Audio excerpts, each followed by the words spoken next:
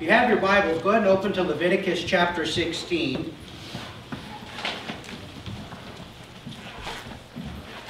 We've been working out of Leviticus 23 on the feasts, and we've come to the Feast of Atonement, Yom Kippur.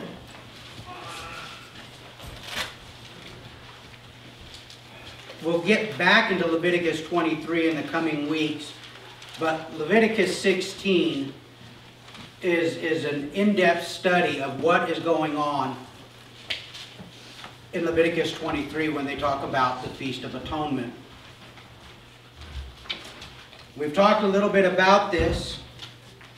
We've actually covered verse 1 out of the entire chapter. My hope is today to get a good way into the chapter.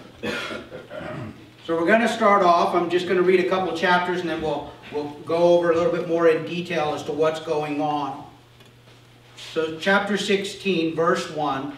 The Lord spoke to Moses after the death of the two sons of Aaron, when they drew near before the Lord and died. And the Lord said to Moses, "Tell Aaron your brother not to come at any time into the holy place inside the veil, before the mercy seat that is on the ark, so that he may not die. For I will appear in the cloud over the mercy seat." Okay, we're going to pause right there. Chapter 16 is a continuation of chapter 10. There are several intervening chapters. They're almost like a parenthetical statement. But then chapter 16 takes us right back to chapter 10. In chapter 10, two of the sons of Aaron offered fire and incense that was not approved, that was not holy. And as a result, they were struck dead.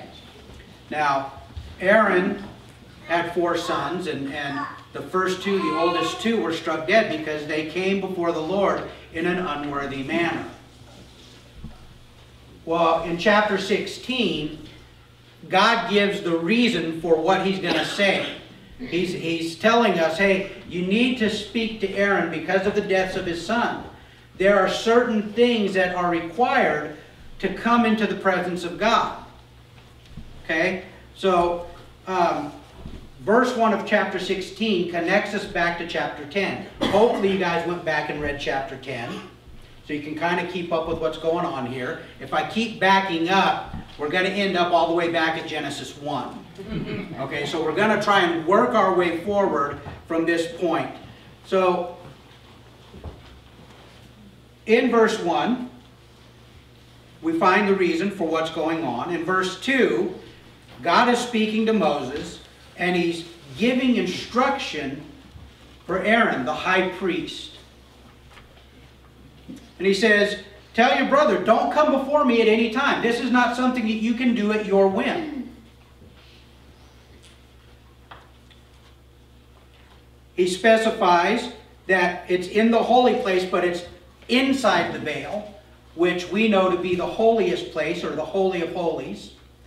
And he gives a description here. He says, before the mercy seat that is on the ark, so that he may not die. For I will appear in the cloud over the mercy seat. Now, the mercy seat, the Hebrew word for mercy seat is kaporet. Okay? And it means a cover or a lid. All right, now, if we left it there, we'd have the understanding that the mercy seat is the lid that sits on top of the ark. And you back up a little bit, and God gives an explanation as to how he wants the ark built. Okay, and it's made of acacia wood, and it's overlaid with gold. And then he gives a description of the mercy seat, the cover, and it has the 2 cherubim on it with their wings outstretched to cover. The one's on one end and the other's on the other end, and their wings are outstretched to cover the mercy seat. Okay? And then God says that his presence will appear in a cloud above the mercy seat. Now, the mercy seat, if we just left it alone at a covering or a lid, that's not a bad place to leave it. Okay, because it gives us the understanding, a physical idea of what's going on. But the idea behind mercy seat, it's interesting because it's the same word that God uses when he's speaking to Noah about building the ark. And he tells Noah, he says, you shall build an ark of acacia wood, and he gives him the measurements, and he says, and I want you to cover it with pitch to waterproof it. That word cover, is the same word. It seals, it covers the whole thing. If he only did half of it, the other half would leak. Okay, so you have this understanding that it's not just a lid. Okay, it's not something that just, they put on top because they didn't want an open box. This is something that is representative of covering the whole. Okay, so kind of get that set in your mind, because the mercy seat was the greatest place on earth for its time, because the Spirit of God dwelt above the mercy seat. Okay? And you cannot come before the presence of God at your whim. There's a process that God is going to lay out for how to approach him. And you can only do it, you, not me, only the high priest can do it one day of the year. Alright, so we're going to go forward here, picking up in verse 3. But in this way, Aaron shall come into the holy place with a bull from the herd for a sin offering and a ram for a burnt offering. He shall put on the holy linen coat and shall have the linen undergarment on his body, and he shall tie the linen sash around his waist and wear the linen turban. These are the holy garments. He shall bathe his body in water and then put them on. And he shall take from the congregation of the people of Israel 2 male goats for a sin offering and 1 ram for a burnt offering. Now there's a whole lot of information here. I told you before, I am working off of the teaching, the writings of Dr. Fruchtenbaum. At this point I've read 6 books and numerous websites that give information. He sums them all up beautifully. So if you have the opportunity, I would encourage you. Dr. Arnold Fruchtenbaum is talking about the feasts. This is specifically dealing with Leviticus chapter 16. So a couple things that we want to address here. First, only Aaron, the high priest, was allowed to come. Out of all the priests, only Aaron. Out of all the people, only from the priests was he drawn. Out of all of humanity, only was Israel selected, from which the priests came, from which the high priest came. Okay? So, by extension, the high priest is going in as a representative before God of humanity. Now, we'll see in this passage, you go, well, he's talking about the Jews and the customs that the Israelites had, and how does that apply to me? Because we go back with the understanding that God's plan from the beginning was to use Israel, that through them he could reach the world. God's plan was not to just redeem Israel. God's plan was to redeem all of mankind. And he situated Israel at the crossroads of the nations. That weird little spot on the east side of the Mediterranean Sea where the roads from Europe and Africa and Asia all met. And he put them there that they might be a testimony to his goodness and his grace and his power and the very fact that he existed. Now, it doesn't take long. You get into the founding of the people of Israel in Exodus. You get into their coming in to Israel. As a matter of fact, I've been working through Joshua, and now I'm into Judges, and it took one generation. From the time Israel came into the land, it took one generation before they fell, before they blew it. They said that the generation that Joshua was a part of, when that generation died, those that had seen the mighty works of God and died, their children grew up not having seen the works, and they fell to foreign idols. Okay, one generation. So don't look down your nose at the Jews, because at least they had it for a time. Okay? We wouldn't have done any better. All right? We look through the eyes of the Holy Spirit that has been sent to indwell us. Okay? We go, wow, I can't believe that they would do that. We would have too. Okay? That's a testimony to the goodness of God's grace. All right? So, in verse 3, he shall come to the holy place with a bull from the herd for a sin offering. Now, we're going to find out a little bit later as we dig a little bit further into this. The opening statement is just kind of a summary, and then God's going to break it down step by step as he goes. But the bull offering is for Aaron and his family. Aaron has to be made right, be made holy, before he can come into the presence of God. He has got to bring in the blood of a bull and present that before God.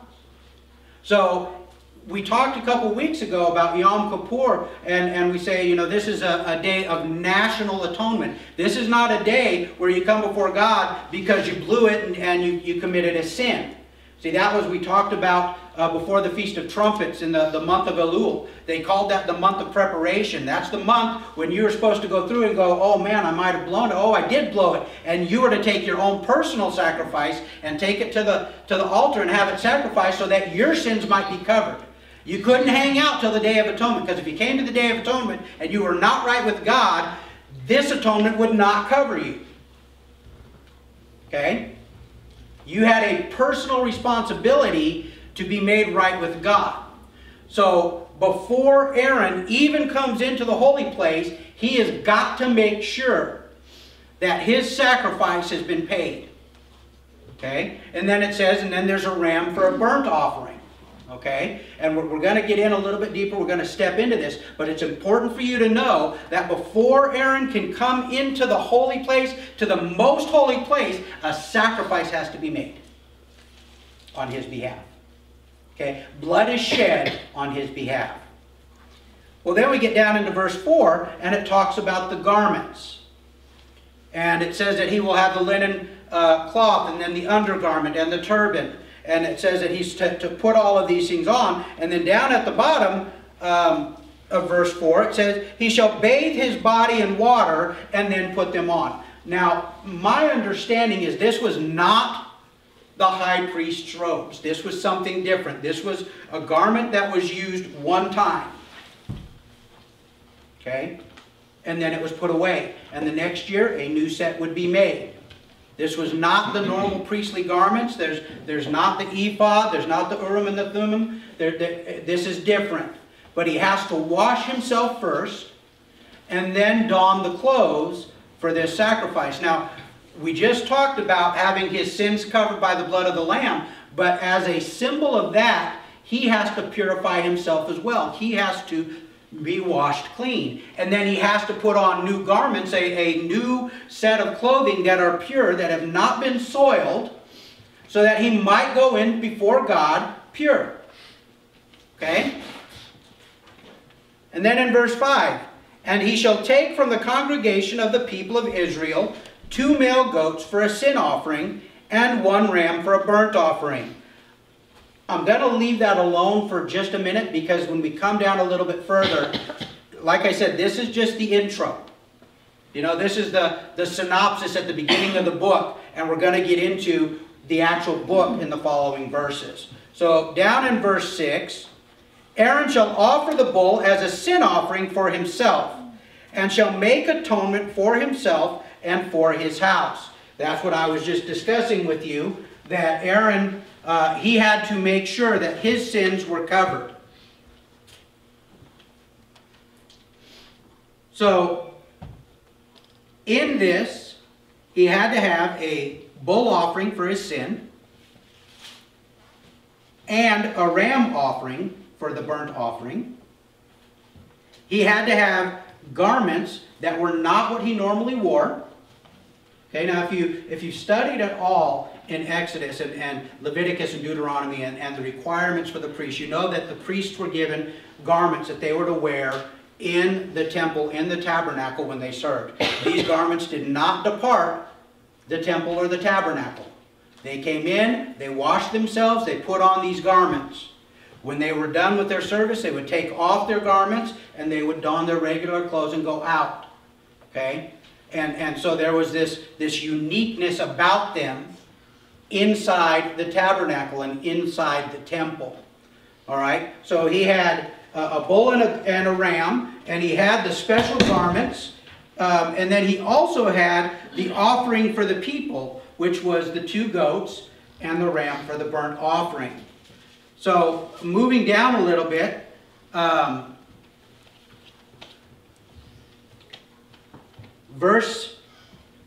let me make sure I don't have another note here. Okay, verse 6, Aaron shall offer the bull as a sin offering for himself, and shall make atonement for himself and for his house. Then he shall take the 2 goats and set them before the Lord at the entrance of the tent of the meeting. And Aaron shall cast lots over the 2 goats, one lot for the Lord, and the other lot for Azazel. Okay? Who's Azazel? Well, the scapegoat is what the goat is called. Azazel, there's actually several different theories as to who Azazel was. One was that Azazel was the personification of all evil. And the other is that Azazel was just the name that they would give to the scapegoat. And then the third is that Azazel was the wilderness, which represented separation from God. Okay? Which they believed, we don't really know because Scripture doesn't tell us. All right?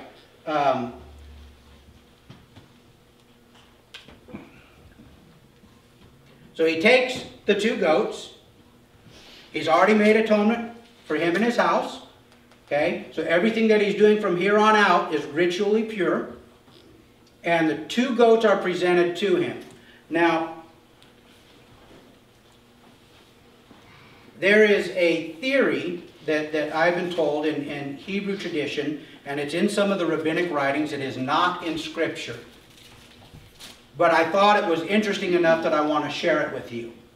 Okay, according to custom, according to tradition, when the goats were brought before the high priest, he would cast lots. 1 goat would be chosen to be the sacrifice unto God, and then the second goat, the one for Azazel, would be the one to bear the sins away from the camp and to take it out into the wilderness.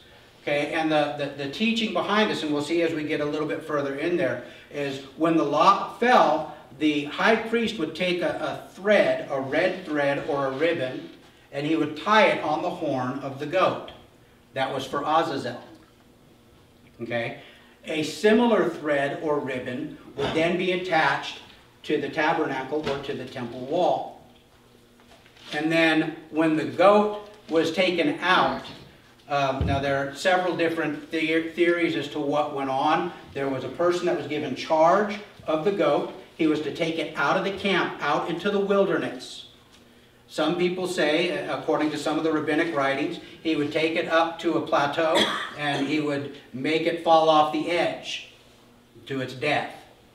Okay, this was so that the goat wouldn't wander back into the people and bring the sin that he bore away and bring it back into the people. So both goats died. All right, so according to the rabbinic writings, when this goat went and it died, according to the history that the Jews have given us, not Scripture, this is not Scripture, so don't go digging through your Scripture and go, well, it's not in here. I'm telling you now, it's not in here. Okay? But up until about 30 A.D., when that goat died, the thread or the ribbon would turn white. And that's how the priests would know that it was done. So the ribbon on the wall, or some people say it was ribbon, some say it was thread, that ribbon would turn white. But after about 30 A.D., it never turned white again. Until 70 A.D. when the temple was destroyed, it never turned white again. Okay? Now you can look in the Jewish writings, the writings of the rabbis, and they will attest to the fact that it ceased at approximately 30 A.D. All right? Does anybody know what happened at approximately 30 A.D.? There was no longer a need for the sin to be borne away year to year because it had been borne away as far as the east is from the west. There was no longer a need for the two goats. Okay? Now, I tell you that because, you know, I've heard several people talk about it. As a matter of fact, about 4 months ago, my mom had sent me and asked the pastor a question about this. And I said, well, I have never found anywhere in Scripture that it talks about this. But I have read that, you know, it's in some of the writings. Well, between her and I, we studied this a little bit, and it's not in the Bible. But I think it's an amazing thing that the Jews that do not accept that Jesus was the Messiah are attesting to the fact that when he died, the thread no longer turned white. Okay? It's kind of like the matzah. These that are given the gifts of God, and they create the matzah to be striped and pierced, and that's the requirement for the matzah. And they don't understand the connection to Christ. Okay? So, he selects the two goats. One of them will be for the Lord as a sacrifice, and the other will be for Azazel, and it will be taken off, and it will be killed. So, going down a little bit further,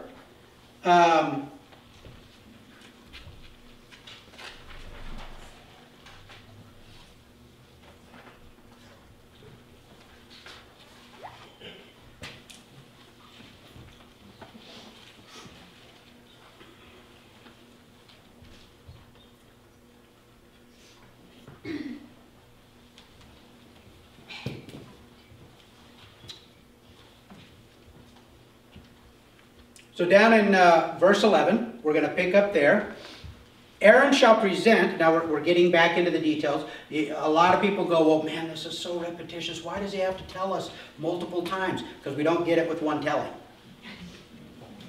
Okay? This is something that teachers have known from the beginning of time. If you tell a student once, 95% of them aren't going to get it. You tell them twice, maybe 40% will actually pay attention at that point. You tell them 3 times or more, then they'll start getting it. All right? So he repeats. It's like this circle. He gives them the first part, then he goes into a little bit more detail and comes back around, and then he goes into more depth and brings it back around. God knows that we've got very short attention spans, and so he gives it to us in pieces. All right, so Aaron shall present the bull as a sin offering for himself, and shall make atonement for himself and for his house. He shall kill the bull as a sin offering for himself. And he shall take a censer full of coals of the fire from the altar before the Lord, and 2 handfuls of sweet incense beaten small, and he shall bring it inside the veil, and put the incense on the fire before the Lord, that the cloud of the incense may cover the mercy seat that is over the testimony, so that he does not die. And he shall take some of the blood of the bull and sprinkle it with his finger on the front of the mercy seat on the east side, and in front of the mercy seat he shall sprinkle some of the blood with his finger 7 times. All right, so right here, we're still stuck in the prelude. Okay? This is what has to happen before the atonement for the nation can be made. Okay? We're still talking about the personal atonement for the high priest, so that he might be made clean and pure, so that he might offer an atonement, a sacrifice for the nation. All right? And you see that God goes into a little bit more detail. He's to take the blood that was sacrificed out by the altar. He's to take some of the blood from the bull, and then he's also to take a censer full of incense, and he's to bring it inside the holy place. Now, does anybody know what stands right outside the veil in the holy place? What article is there before you go into the most holy place? What was that? That's off to the right. Altar of incense. The altar of incense. Okay? The altar of incense sits right before the veil that separates God, the presence of God, from humanity, from the holy place. And so when Aaron comes in, he's bringing in the blood. He has to take some of that incense and put it in a censer before he can go in to the most holy place. All right? Each of these steps should show us how holy and how righteous God is, that even the high priest needs to make preparation before he can come into the presence of God. All right? So he brings in the blood, he brings in the censer, and if you look in verse 13, it says that the cloud of the incense may cover the mercy seat that is over the testimony. Why? So he won't die. Okay? Can anybody think about another time that incense is used as going up before the presence of God in the book of Revelation? The prayers of the saints. You see, there's nothing in the Hebrew Bible that does not have an answer or an equivalent in the New Testament. Okay? They're not two separate components. They are one part of a whole. Each one part of the whole. The foundation is laid from Genesis to Malachi. All right? And then the walls are built from Matthew to Jude. And the roof is put on and the house is ready in Revelation. All right? So when you're looking at these things, always keep your mind fresh and with what's going on, what's been promised in the New Testament, those things that have still yet to be fulfilled. So when he comes in with the altar of incense, we know that everything in that tabernacle, everything in the temple is a foreshadow, a copy of what is in heaven. And in heaven, that incense, that altar of incense, is the prayers. The prayers of the holy ones that are lifting up before the God, always before him. All right? So he comes in, the incense is to cover the mercy seat, and then he's to take the blood.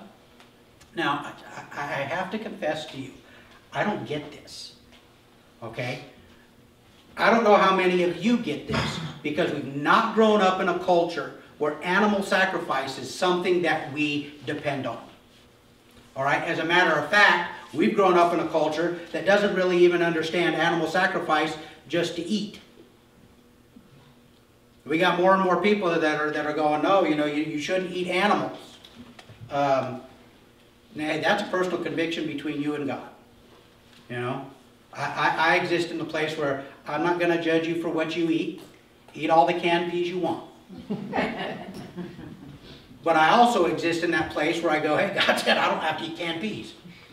All right? So, but I don't really, I can understand intellectually, but I can't in my soul understand why this is so important. But it is because God has put it in his word. So he's to take the blood and he's to sprinkle with his finger. And it says with his finger. Do you note that? There's got to be personal connection here. He can't just take a stick or a broom or anything like that. It's got to be his finger. He has to connect with the blood. The blood then goes from him and connects to the ark.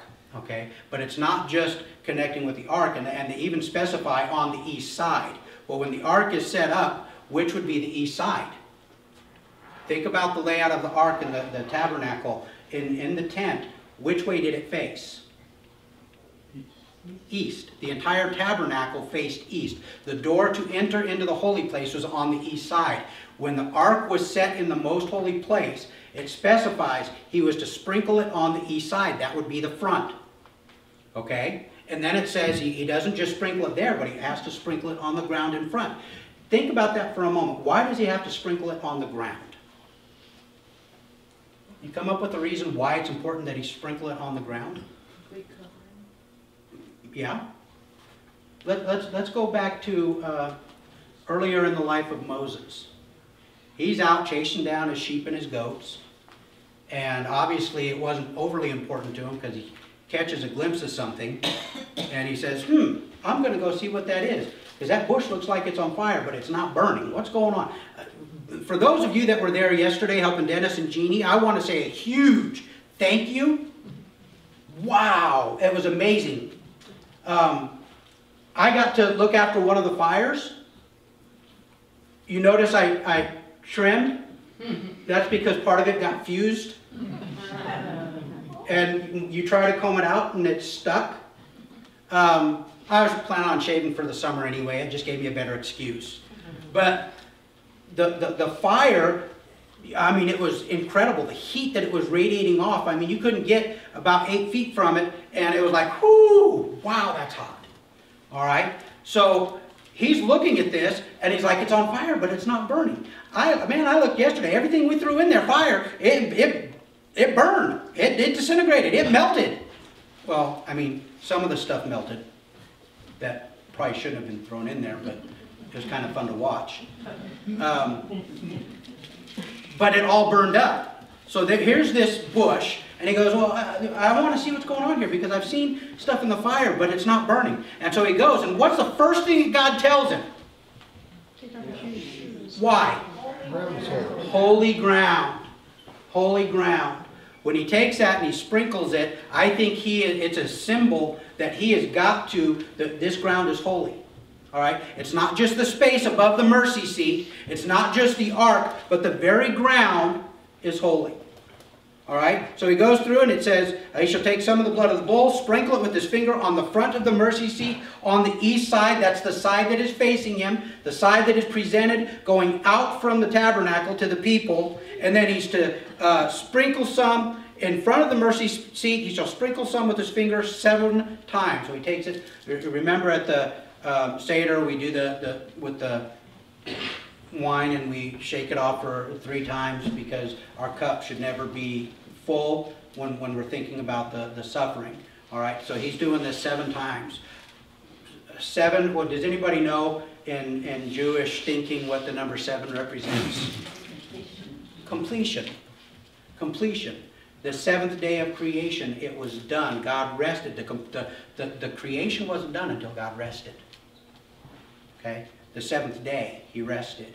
And so 7 times for completion. All right? And that means that it's covered for this year. All right? So now we're going to go down a little bit. Oh my gosh, what in the world? All right, we're going to stop there. That's a good place to stop. Verse 15, we will pick up there next week. Please don't get caught up. If you feel like this is tedious, please don't get stuck there. Because there's a purpose to this.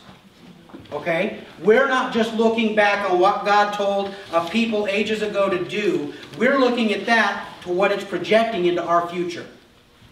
Alright? So we're going to dig deep into this, and we're going to see why God instituted this and what it has, what bearing it has on us. Amen?